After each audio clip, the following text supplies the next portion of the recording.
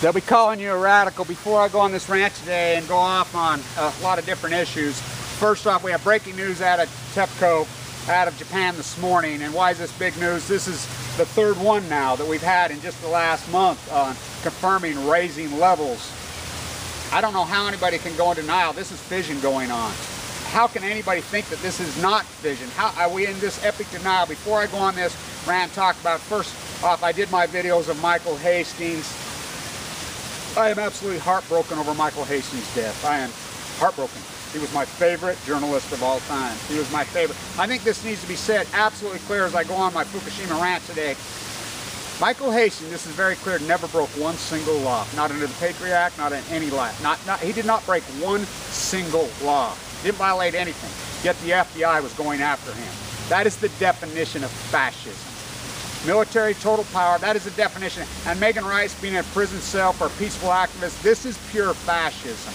As back to Fukushima, this is big news. It's coming out. This is TEPCO in their wells increasing. This is the third one now. This is new out this morning.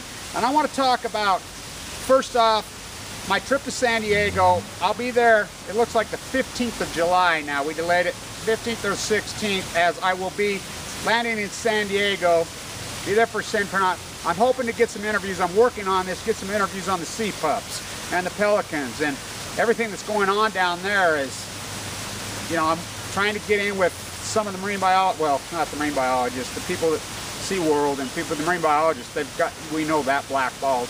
Again, more fascism. But I want to talk about, I want to ask before I go on this one. Right now, I want to ask every single one of you, as I know a lot of the anti-nuclear advocates, the old establishment, watch these videos. I want to ask every single one of you something. Just answer in English. Use your fake name if you're afraid. Use your real name.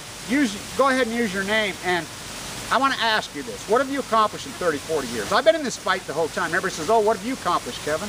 Huh. I will defer to Joni Ray and ours video at the Songs radio thing. I've been in the Songs fight for a long time. As we got it shut down, we went over to the parking lot. We filmed the dog and pony show so everybody could see it. When I flew down there and I was in there, I want people to understand my form of leukemia that I have.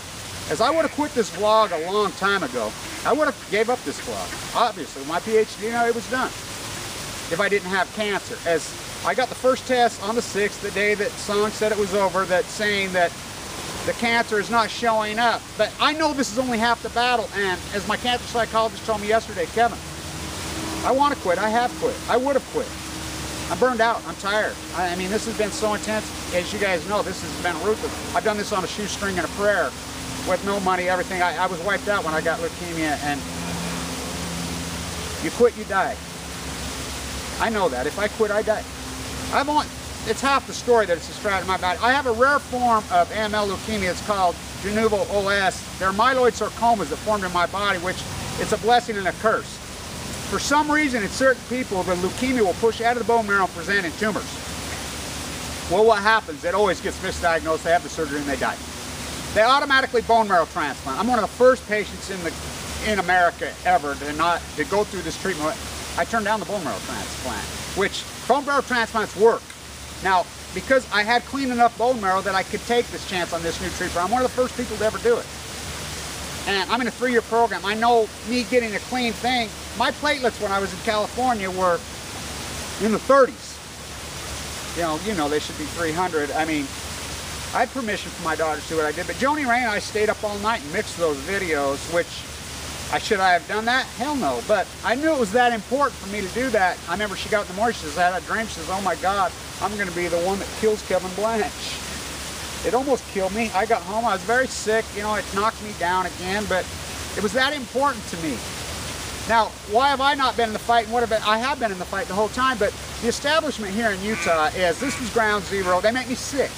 I will give Carol Gallagher a pass because I love her, because she stood up and fought for my, but the rest of them, they won't let me on PBS. PBS used to do great work here, you know, KUD, they won't even talk to me.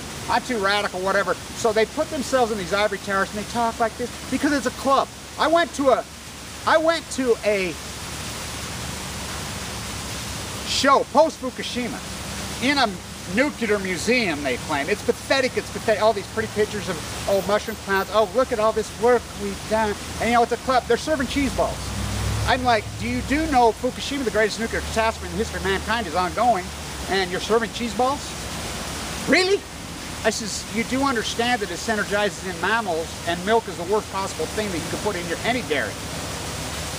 It's ongoing right now, and it doesn't just synergize inside that mammal and come in those four-legged milk 4 times a day with chemical freaking grotesqueness a day. It does it in 2-legged animals also. These 2-legged mammals, these 2-legged beer-drinking, soft, how we talk like this, sit up there and go sell another book. Really, I want to ask you this, every one of you, and there's comments here, please comment, please. Please comment here, please.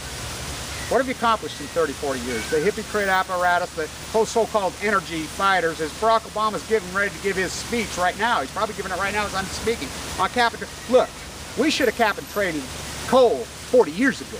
The technology is available to get rid of 99% of all coal emissions. That should have been done 40 years ago. And you people that support, oh God, free marketplace, you get people that, let me say this to you people. You're willing to sacrifice your life not to clean up this environment, to give profit to BP, to Duke Energy, so their CEOs can buy another yacht. You're willing to sacrifice your child's life, your wife. Go for it, go for it. But that spills over to people like me. As people say, who are you fighting for? What are you up to, Kevin? Look, like Audie Murphy when he came back from the war and they wanted to decorate and win all those medals. He says, I wasn't fighting for any flag. I was fighting for my mom and dad's farm. I have kids. I have grandkids. My dad died of this evil disease. I almost died of this disease. Do you think I want my kids and my grandkids to have to go through what I've gone through? Hell no. Hell no. The establishment in Utah, they read the play last night of Rhodes, you know, on Gorbachev and Reagan. And I can go into a whole speech on that thesis. Gorbachev was an amazing humanitarian. By the way, his wife died, and a lot of people don't want to talk about this, of leukemia. Reza died of leukemia. He was, but Reagan and the dog and pony, and I'm a huge fan of Rhodes. I love him. I love him. But Utah, they won't even invite me. They won't allow me to speak on their PBS. Jack Dresser gave me the platform up in Oregon. He allowed me to. They won't let me here because I'm too radical, so they pushed me to the side. They've marginalized me. You know, I sat right here with Edward Abbey. They marginalized him, did the same thing. Now they want to. They're pathetic. You make me sick. You make me sick. You're a mass. We're the cancer capital of the world right here. Right there. The number one nursing school in the world right there. They saved my life. Those girls, as I was reading through my journal the other day when I was in the hospital in critical condition, and I was slipping in and out of a coma on 11/18/11. These nurses from right here, they sat with me, tickled my hand, they sat with me all night. Because I had this dream that night, all night, I kept going through it. I mean, it was horrible, horrible night. I was fighting 30 car salesmen, 30 salesmen in the old Ogden Mall all night. I just fought them all night. My mind I was going, I slipped my vital force. I mean, I was ready to die. I was going in and out. They were keeping me alive with machines. And the next morning, when I finally, the sweat broke a little bit, the nurse came out and gave me the first card.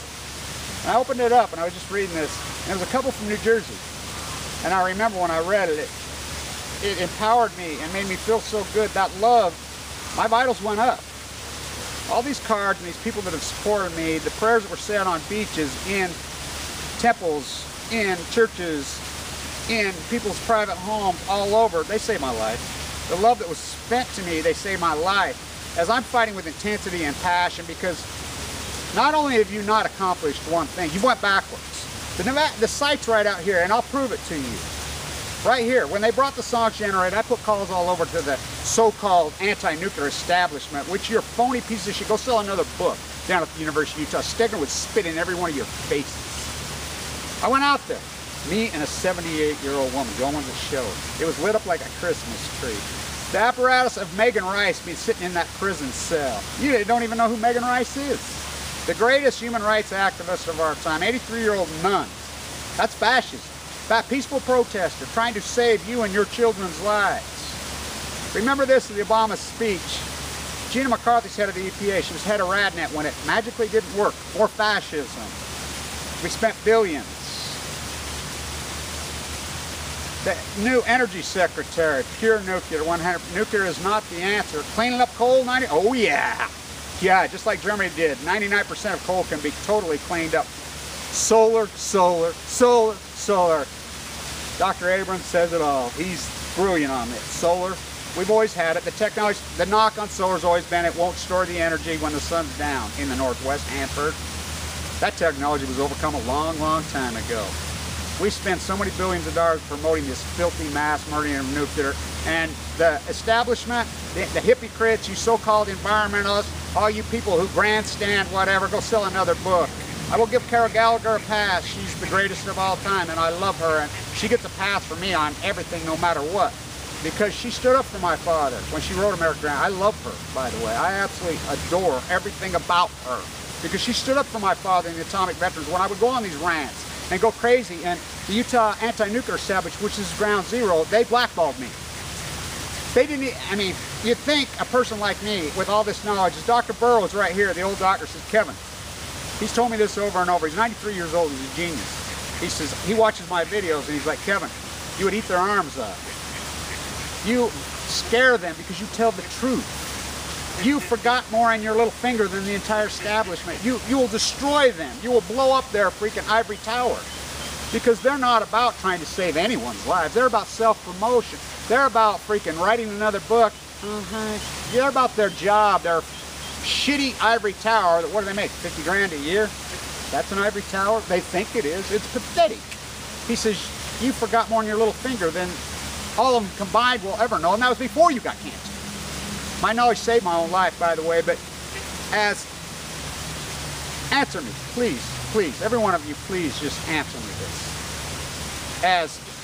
How can you call yourself an anti-nuclear, and you're going to say, you don't even have discussions about Fukushima and fission. You don't even know what fission is. You can't have a discussion about the dump site of Energy Solutions being bankrupt and under indictment. These are the people storing it. Hot waste leaks when they're not even supposed to have hot waste out there. In the Y Moxie fuels. We don't even know where freaking out there being my house where the secret plan is where they Moxie it. I've always known. They used to chase me out of there with a helicopter when I was a kid. You know, but they won't let me speak. You know, our PBS here at the University of Utah used to be really a platform, Mary Dixon. They hate me. They hate me because, answer me, what have you accomplished in 30 years? You can't say zero. You went backwards. You went backwards. This news out of Fukushima, this is 3 in a row now. Bang, bang, bang, bang, bang, bang. You tell me, is this fission? You tell me, oh, we're going to put a sealant down. 838 days later, we're going to put a sealant, a chemical sealant to block it going in the ocean. Really? I mean, if it wasn't so sad, you really would laugh. Answer me this, please. Anyone up, please, please, please comment. Use your fake name because you're afraid to use your name. I use my real name. I'll give you my phone number. Call me up, please. As you blackballed me, know this. We're the cancer capital of the world in Utah. Of the world. Young women dying left, and we had 6 die in that freaking unit, in the best unit in the world. We've had 6 die just for all girls. Young. You people that call yourselves the anti-nuclear establishment, they didn't invite me to his reading last night, which I find it beyond appalling. You're the problem. You're killing these people with your soft, passive ivory tower. Go sell another fucking book.